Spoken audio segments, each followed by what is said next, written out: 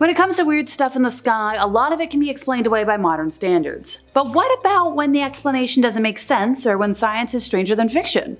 Today we have a red halo, UFOs, and raining meat ready to be dissected. Question for you, what's the weirdest thing you've ever seen in the sky? Let me know in the comments and let's get into things. Back at the end of March of this year, San Antonians found themselves transfixed, awed, and a little bit mystified after spotting a strange bright light in the sky that just didn't make any rational sense. Folks reported seeing the object from Seguin in the Alamo City to New Braunfels and shared video of what appeared to be a bright light moving slowly before suddenly picking up speed and creating a ring in the sky. Now, when you're watching the video, a couple seconds later, it fades from view. Was it an asteroid, a comet, or something else? Some folks looking for a rational explanation immediately assumed it must be from SpaceX launching its Falcon 9 satellite. And hey, it's far from the first time that mysterious sights have been spotted over the state. There's a video from last June out of North Texas that shows a fuzzy light in the sky. It was moving from the west to the east and appeared to be in the clouds, although there were no clouds around. And as it got closer, it blew a cloud of smoke and then it turned into a ring. Now, some folks think that it's likely that the fuzzy nature of the light was actually all 22 of the Starlink satellites bunched together, but it hasn't been proven one way or the other. Previous videos have shown bright or otherwise weird objects in the skies, and sometimes during the day. In some cases, the prevailing theory is that they were Mylar balloons. In other cases, SpaceX. But since nobody has a definitive answer, I'm going with still unexplained. Now, if I'm talking about incidents we don't have the video of, there's one from Athens, Texas that will always live on, rent-free in my brain. So a retired military fighter and commercial pilot who was also a former astronaut, he once submitted this account of what happened one night to an online message board.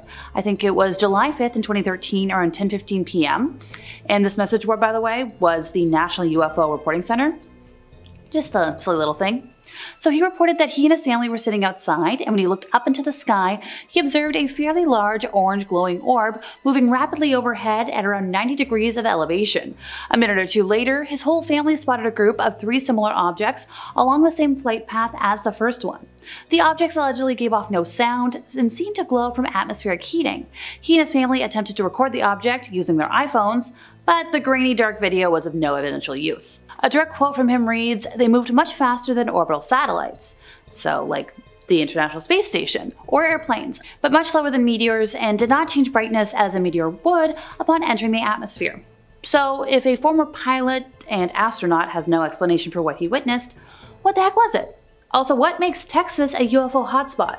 Let me know what you think in the comments. An enormous circular halo of eerie red light, which looks like something straight out of a sci-fi movie, recently flashed in the night sky above Italy. The bizarre disk appeared and disappeared within milliseconds, meaning most folks likely missed the strange spectacle. But one person, a nature photographer by the name of Vulture Vomit, managed to capture a little image of the luminous halo in the sky above the town of Posagno in northern Italy on March 27th of this year. However, the red ring was not actually located above the town. Instead, the massive circle, which was around 224 miles in diameter, blinked above central Italy and part of the Adriatic Sea. It was only a forced perspective that made the ring look as if it were hanging above the town. So what was it?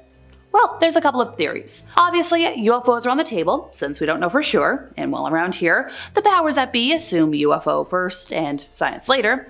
But yes, we've got to say what people are thinking it could be. According to spaceweather.com, it could be an emission of light and very low frequency perturbations due to electromagnetic pulse sources, or ELV for short. Now, ELVs are a rare type of stratospheric and mesospheric perturbations resulting from intense thunderstorm electrification, known as SPRITE.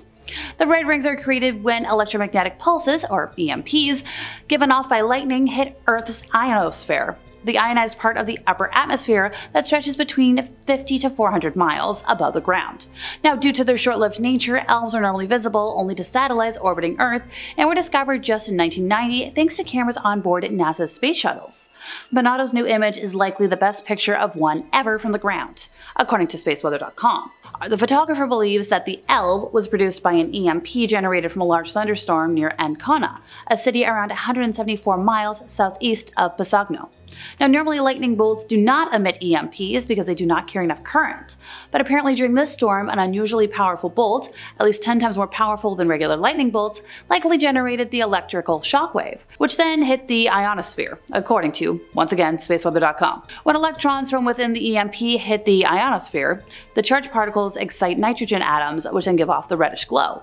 Still a UFO, because even though it matches up somewhat to elves, it doesn't quite do so perfectly, fitting in with a popular theory that UFOs can indeed camouflage into Earth byproducts.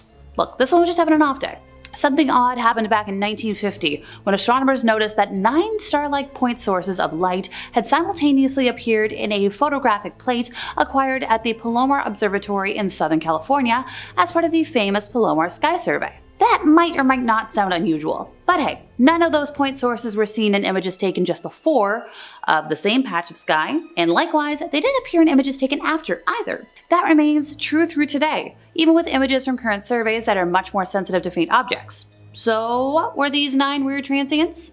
Well, that's the question addressed by Beatrice Villarroel at the Nordic Institute for Theoretical Physics in Stockholm, Sweden, and colleagues in a new paper. Beatrice conducts a citizen science project called VASCO, which is short for the Vanishing and Appearing Sources During a Century of Observations. The project searches for exotic or rare transients, and it has probed a time baseline of about 70 years, using data from the United States Naval Observatory Catalog. So far, citizen scientists and professional astronomers working via VASCO have found about 100 transient objects, mostly on Palomar's Sky Survey red plates. Beatrice and her team point out that astronomers have seen stars, and even an exoplanet that seemed to vanish before this. Like for example, there are variable stars, whose brightness waxes and wanes. There are supernova, asteroids, and variable active galactic nuclei. All of these can change their brightness on timescales ranging from minutes to years. But the 9-point sources of light found in a red-sensitive Sky Survey plate back in 1950, yeah, those are different. All 9 sources were absent in all of the images taken before or after. Astronomers didn't find the objects in a blue-sensitive photographic plate from 30 minutes earlier. They didn't see them on a red-sensitive plate taken 6 days later. Whatever they were, the weird transients were unusual in being so numerous and so fleeting in nature. Now you see them, now you never see them again, which is very odd. Now the red plate from the survey reached down to a magnitude of about +20, vastly fainter than the human eye can see. The 9 objects haven't shown up in more modern photographic surveys either, which are more sensitive to faint objects.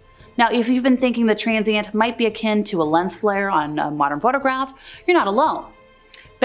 Way back when, back in 1950, the glass cover used during scanning could produce false stars in the image. But according to new paper, the objects in the photographic plate don't have the shape expected from such ghost images. As of now, it seems that out of the possibilities mentioned, satellites could be the closest match. But this happened a full 7 years before the launch of the first satellite. So what do we think? UFO. Next up, a tale out of Alaska, which tends to be home to a lot of weird stuff. In February of last year, an unidentified object was brought down about 10 miles off of the frozen coast of Alaska, and this was announced by US officials, and details about it are still pretty quiet. US military pilots sent up to examine the object gave conflicting accounts of what they saw, which is part of the reason why the Pentagon was cautious in describing what the object actually is, according to a source briefed on the intelligence. Now, this incident marked the second time that the US jets had taken down an object in less than a week, following the bringing down of a suspected Chinese spy balloon off the coast of South Carolina the week before. The North American Aerospace Defense Command said it was monitoring high-altitude airborne objects over northern Canada, and military aircraft were operating in the area from Alaska and Canada. Once again, this is according to a news release from the agency. Canadian Prime Minister Justin Trudeau announced shortly after that he ordered the downing of the object, but it's not clear what it is, or whether it has any relation to the spy balloon. Now, Trudeau said he spoke with President Joe Biden and that Canadian forces would lead the object recovery operation, but they were tight-lipped after the fact.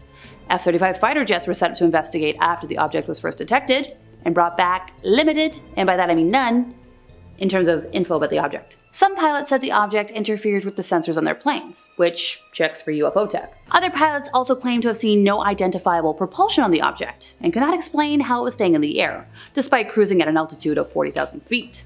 Searches for the unidentified objects were concluded with no signs of debris from either, and this is according to multiple government statements, which means either they didn't find anything, or for sure they found alien tech and they're keeping their mouths shut. Now, Canada tends to be more coy about alien sightings compared to the US. But members of the Mutual UFO Network have made claims about alien bases found underwater off of the coast of Alaska, and this is based on eyewitness reports from like decades ago. Just saying. On a nice sunny spring day in 1876, a strange thing happened at Alan Crouch's home in Olympia Springs, Kentucky. His wife was outside making soap when chunks of raw meat, some of them more than 3 inches in diameter, started falling out of the sky all around her. And as newspapers reported, 2 men, whose identities are unknown, tasted the meat and thought that it was either venison or mutton.